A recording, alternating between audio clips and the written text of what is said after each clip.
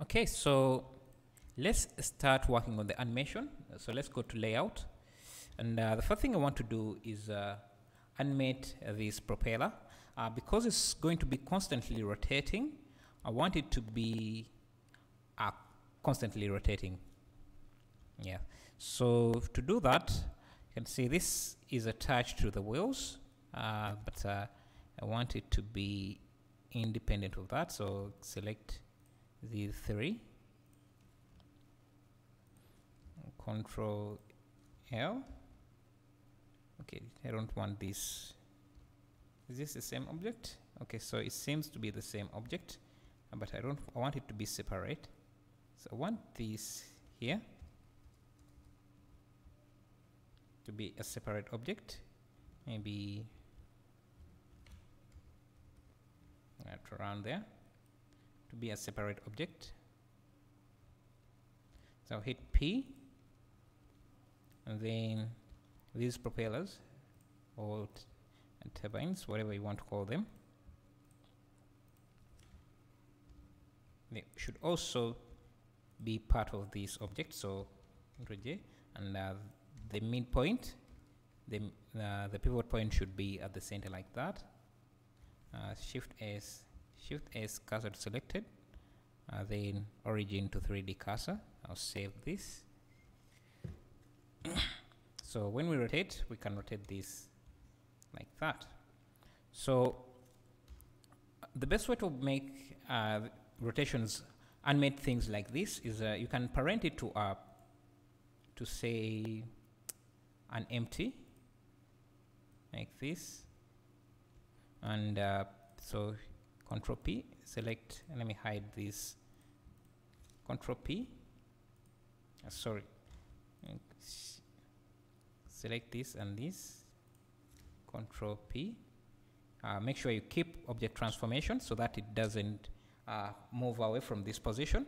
And now when we rotate this, we get the rotation we want.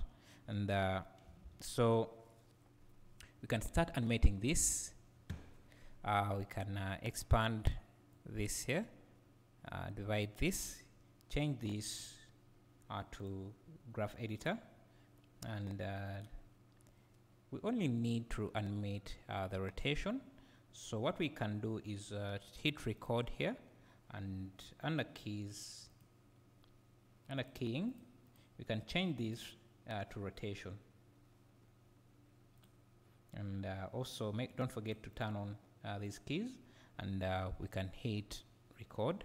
We can hit G to record that keyframe, then move to around 100 keyframes, and rotate this in the X direction, 100 and whatever degrees you want. So let's first clip this timeline to 100 and play back.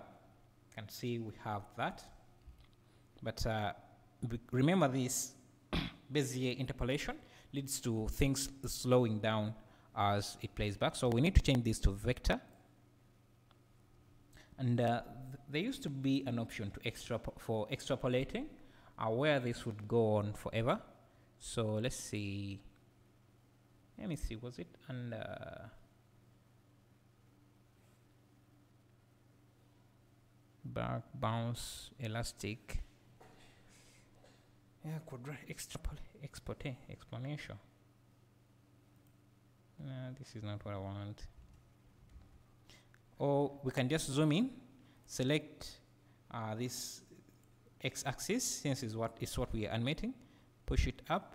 Now you can see that the propeller is rotating, and the further you drag it, the faster it goes. So we are going to make it animate for the length of our animation. Our animation, I think, is going to be less than 10 seconds, but let's drag it all the way there. Again, so I think that's a good speed. And now we can parent this to our plane, Control P, keep transformation, and now when we rotate this, you can see that the plane rotates. The problem is that when we rotate, when we make any movement while the timeline is playing and you have record on, you will be recording that movement as well. So that's why you see that we have these keyframes. So let me delete those, and on the key, let me remove also these two as well. Let me clear the rotation for that. Turn off recording, and now we have that animated. So now let's go in and start making animations for the other things. So instead of animating this object, I also parent it to another empty. This time let me use this cone here, this cube, empty cube. Scale it up. Make sure you don't have record turned on when doing this, and let's parent this to this, so that when we animate, we animate only we animate this. We animate the empty, and if we want to do tricks like rotate the plane, then we can animate the plane itself. That means that will help us. That will make it easier for us to make the animation. Let me explain it that way. So let's start blocking out the animation. So I'll do that in the next part of the tutorial. So thank you.